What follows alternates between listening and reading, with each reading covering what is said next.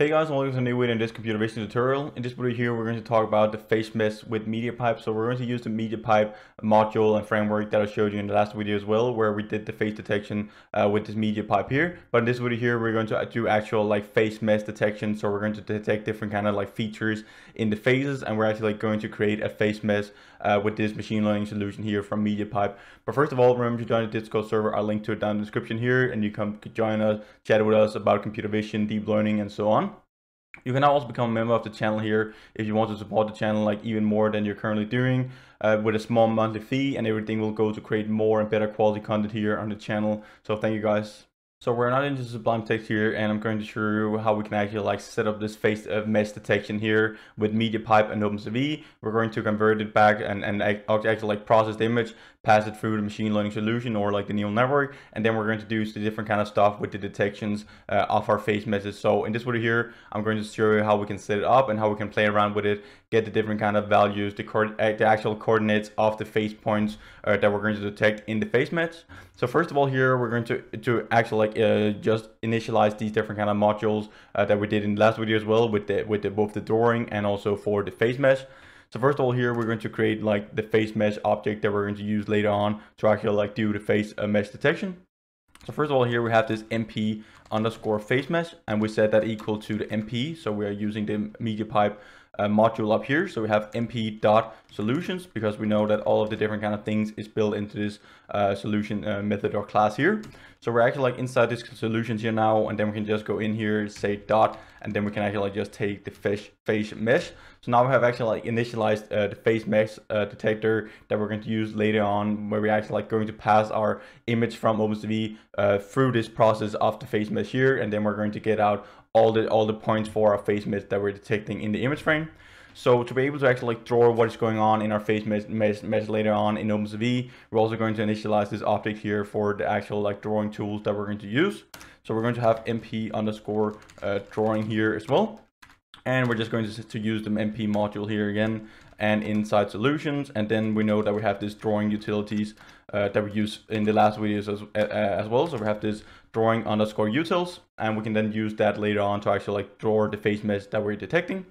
So we also need some drawing specifications down here that we can set, like for example the thickness and also the radius of the circle of these different kind of like face meshes or the features that we're detecting in the faces. So we're just going to set up this drawing underscore spec here. So the spec for our drawings, and we're going to set that equal to mp drawing that we just initialized an object of up here above.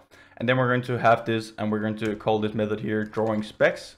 So it is called drawing specs with no underscore, so like this. And then we're going to set the thickness, so we can actually like set the thickness of the points or in the face meshes, and also the radius of the circle. So we're just going to type in here thickness, and we're going to set the thickness equal to 1. And then we can also specify the circle radius here in the specifications. So we have this circle radius, and we set that is radius equal to 1 in this example here. So now we actually like to set up everything we need for and initialize the objects that we're going to need to actually like be able to detect the face mesh of the image or like of the faces that we're actually like going to show with our camera when we're going to load in each individual frames. We're going to pass that frame through the machine learning solution. It's going to find the face meshes, and then after that we're going to use the MP drawing utilities here to actually like draw that face mesh in an OpenCV window. Then when we have set up everything here, we can go down here, and then we can open up the video capture here. So the webcam that we're going to load in the images from that we're going to actually like detect these face meshes here in the image. So then we can go down here and actually like open up the face mesh detector that we just initialized up here. So we're going to have width here, and then we have mp underscore face mesh that we just initialized up here with an object. And then we're going to call this method here inside of this object that we just initialized. So we're going to set up some different kind of specifications here for the face mesh detector. So we're going to set a minimum detection confidence here, and these are just some of the parameters that I showed you in the last video as well, where we have these different kind of like confidences. If the confidence is over or under some threshold, if we're going to actually like display that as a face mesh, if we're going to detect it as a face mesh, if it's over this confidence threshold that we set up here in the initialization. So we're going to set the minimum detection confidence here to 0.5, and we're also going to have a minimum tracking confidence score here, which we're also going to set to 0.5 here. And then we're going to open it up here with Face Mesh, so we can then just use Face Mesh later on here when we're actually like going to pass our image through the process method in this Face Mesh module here. So then we go down here and we can just have this while loop here. So as long as we're reading in images, or like as long as our capture is opened with our webcam, then we're just going to load in these individual frames here one by one. So to actually like read in frame here, we just have this image here that we set equal to the capture. So the capture is the actual webcam that we've opened up. And then we're going to call this method here read. So we're actually like reading in an image from our webcam, and then we're going to store it if it was a success. And we're going to store the actual image that we're loading in this image variable here that we can then use later on to do some conversion between RGB and BGR, and then also pass it to our Face Mesh Detector. So second thing here we're going to do is that we're just going to start a timer, so we can actually like time how long it takes to actually like do all of these operations on our image, and how like efficient and how good performance does this Face Mesh Detector actually like have. And then at the end we're going to show the actual like FPS, so like the number of FPS that we get with running this algorithm here, or like this Face Mesh Detector on a common CPU, or like just a standard CPU. So this is one of the benefits with this MediaPipe module here, is that it is really well optimized for common hardware, and we can run all of these different kind of detectors, both for face message, face detection, hand detection and stuff like that on a standard computer with a common CPU. So it's a really nice and cool and very efficient module that we're going to use. So after we have done that, we can actually we need to convert the image from BGR to RGB. And then first of all, we're going to like flip the image horizontally for ladder like self-view display. So this is just like a standard procedure that we have to do before we're passing our image through this process function down here at the end. So first of all, we're just going to use this CVT color here. So we're going to convert the image from BGR to RGB, because when we're loading in the image with OpenCV, it actually like defaults to BGR. But this method here, or like this machine learning solution here, it is operating with RGB images. So we need to convert that to RGB first. We're going to process the image, and then we're going to convert it back later on as well. Then we can also actually like improve the performance when we're going to process this image here. So this is like an optional mark here that the image is not writable. So we're actually like passing the image by reference. So that means that we can try to like it improves the performance a bit when we're setting this writable here equal to false before we're actually like processing the image. And then after that, we can actually like set it equal to true again. So we now actually like write to our image, and it is not passed as a reference anymore. So this is just like a small optimization step that can improve the performance a little bit. So now we're going to process the actual image here, so we actually like get the results or the face meshes that we're detecting in our image frame. So we're just going to set the results equal here, like this result variable here equal to the face mesh.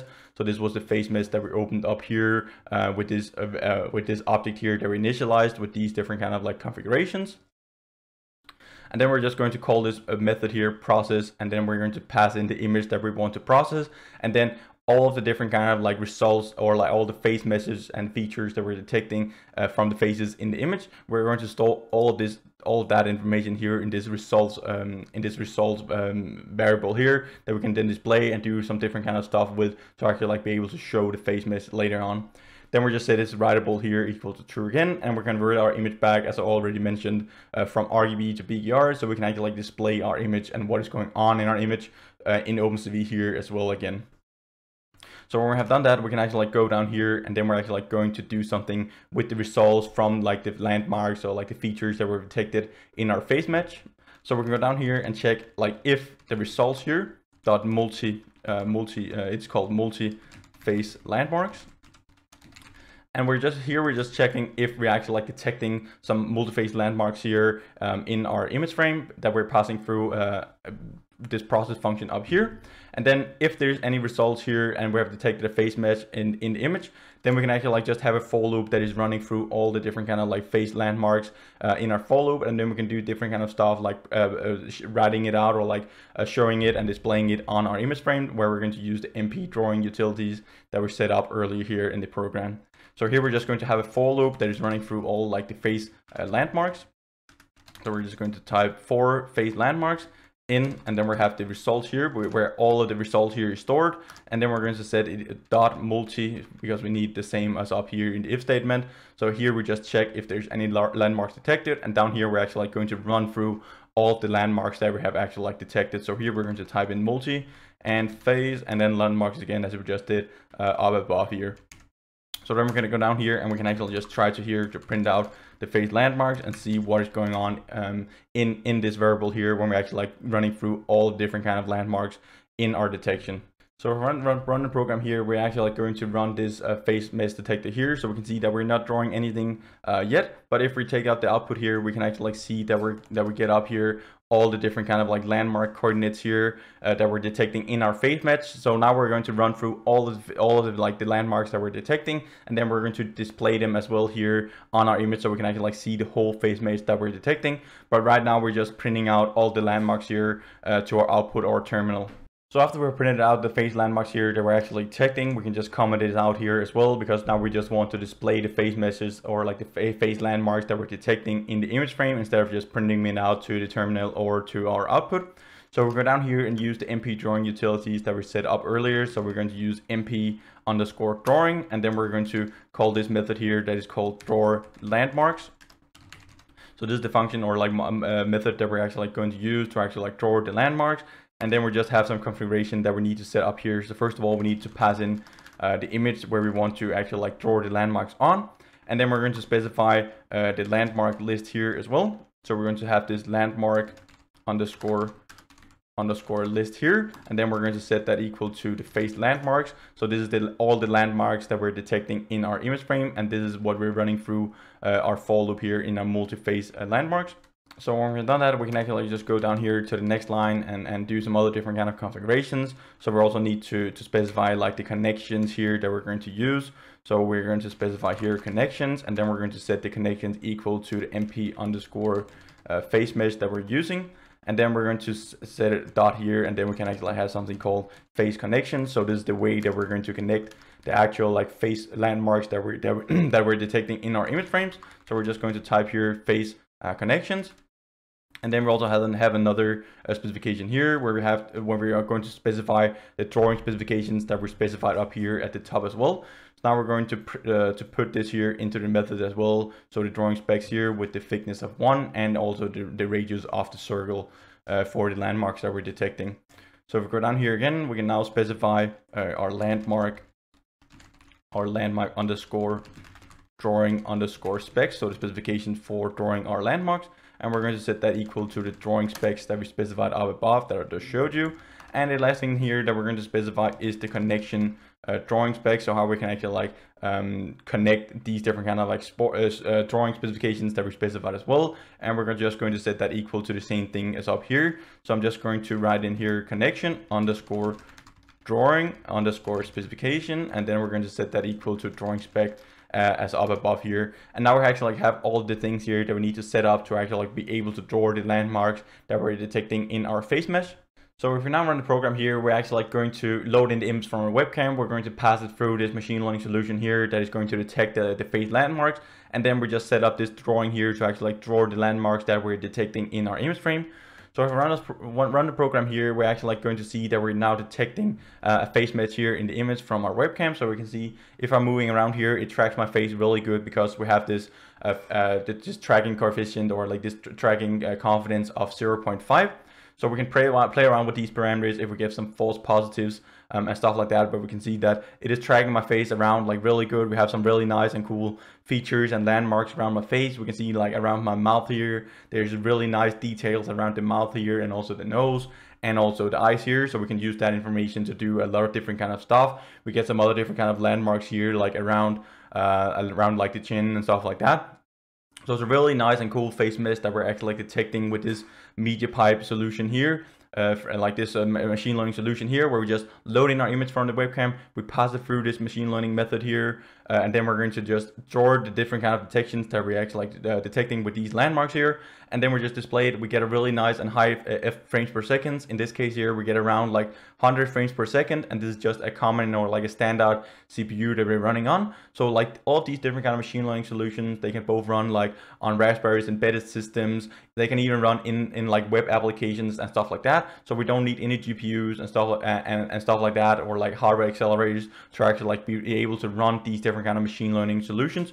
So this is a really nice and cool landmark detector, or like face mesh detector, that we can use for a lot of different kind of things. And then later on in this tutorial here that we now have started with this MediaPipe module here, we're going to combine all of these things here that we're going to set up. We're going to play around with them, like create some different kind of projects and stuff like that by using these point clouds, or like face meshes here that we're actually like detecting in our image. We can also do some hand detection, where we're detecting like all the fingers and stuff like that, and we can play around with like what are we doing with the fingers, create some different kind of applications and stuff like that. So that's pretty much it for this video here, guys. We've been over like how we can set up this face mesh detector here, how we can load in our image, use this MediaPipe machine learning solution here. We've just processed our image with that. We convert our image back and forth between RGB and BKR, and then we're using OpenCV to actually like draw our images as well. So thank you guys for watching this video here, and remember to hit the subscribe button and bell notification under the video here, and also like this video here if you like the content and you want more in the future, because it just really helps me and the YouTube channel out in a massive way. So I'm currently also doing this deep learning tutorial where we're going over the basic stuff in deep learning, neural networks and stuff like that. If you want to learn how to create neural network from scratch and create like sort of like some of these different kind of machine learning solutions here with convolutional neural networks, where we're actually like going to create convolutional neural networks from scratch, have some data set with some images that we're going to train our neural network on, and then we're going to do predictions and look at the training results and stuff like that on images that our neural network hasn't seen before. So we're going to do some classification problems and stuff like that.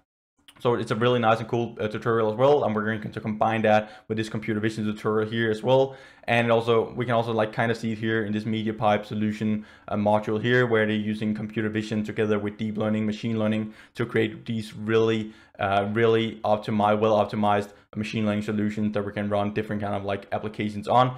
Face meshes, face detections, hand detection, holistic detection, 3D object detection, and so on. And we're going to see all of it. But I'll link to the deep learning tutorial up here, or else I'll just see you in the next video, guys. Bye for now.